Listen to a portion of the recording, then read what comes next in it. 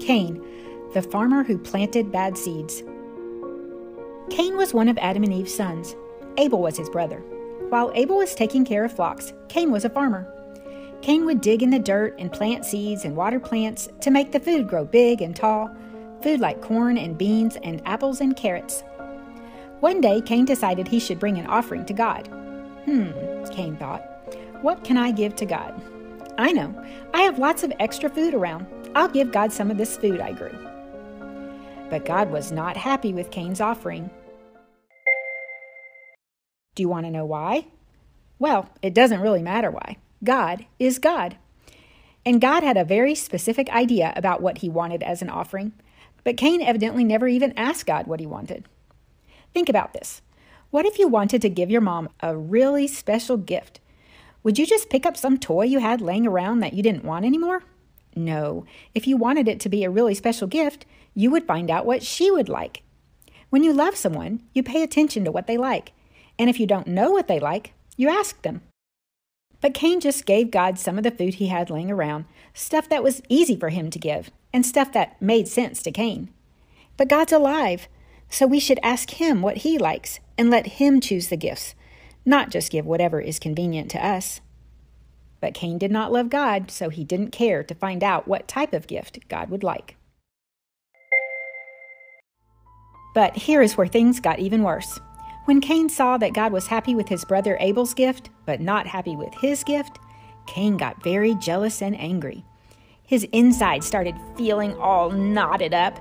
Then his face got all red and hot. His eyebrows scrunched and his mouth turned downwards. God knew this farmer boy was starting to plant some really bad seeds, not in the dirt, but in his heart. So God tried to warn Cain. Cain, why are you angry? Why is your face turned down like that? If you do what is right, you know I will accept you. But if you do not do what is right, sin is sitting right outside your door, ready to pounce on you like a wild animal. These bad thoughts and feelings want to take control of you, but you must be the boss of them. But Cain didn't listen.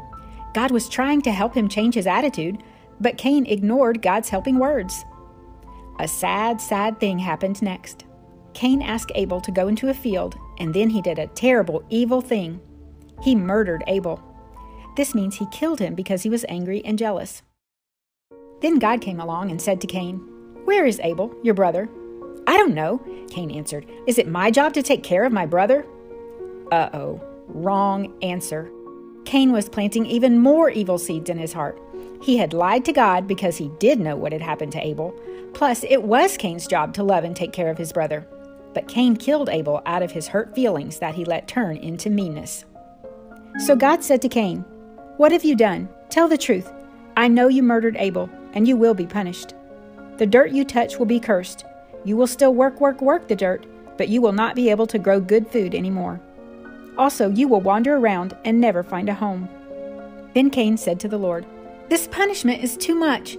You won't let me be a farmer, and now I must hide from you. I will have no home, and anyone who meets me will kill me." Did you notice anything about Cain's response? He did a terrible thing, and he is not accepting his punishment. He is even whining and exaggerating what God said. God didn't say he wouldn't be a farmer, and God didn't say that he had to hide from him.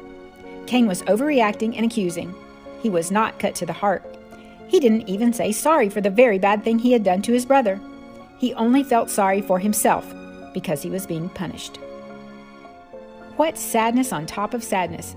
Cain the farmer knew how to grow good food by planting good seeds in the ground, but he didn't plant good seeds in his heart.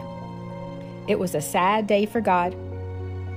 But we can choose to learn a lesson from Cain so that we don't make God sad. Love your brothers and sisters. Don't be jealous or mean or have hurt feelings. And if you start to feel those things and your face starts to get hot and your mouth starts to turn downwards, stop, listen to the help God gives you so that you can change your attitude to being a sweetheart that wants to take care of your brother or your sister.